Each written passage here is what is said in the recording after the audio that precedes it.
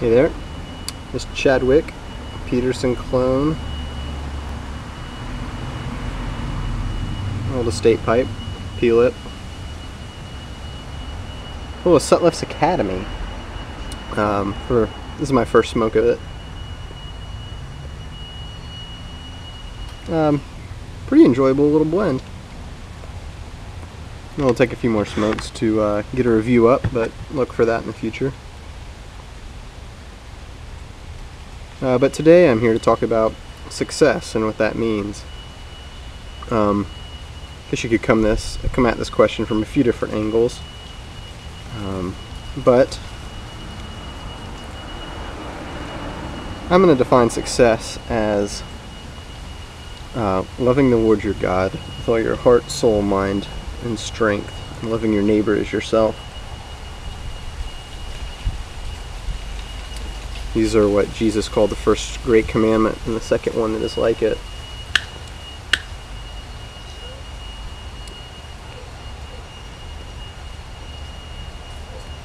And by this standard, I'm not very successful.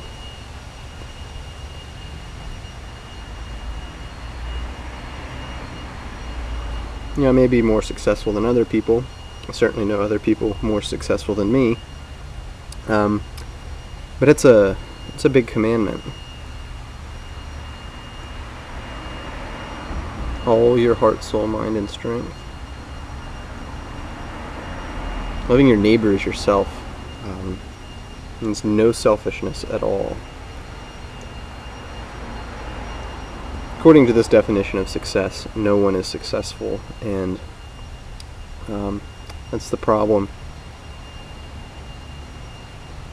We are all failures.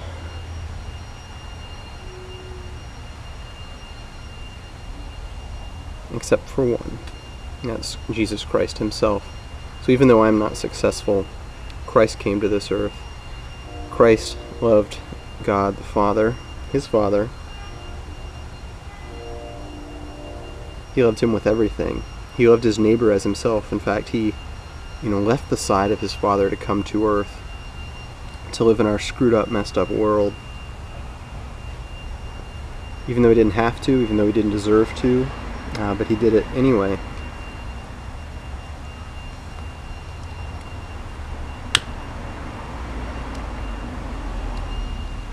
And he was successful where I've failed and where everyone else has failed, all the way back to Adam. So Christ says if you believe in him,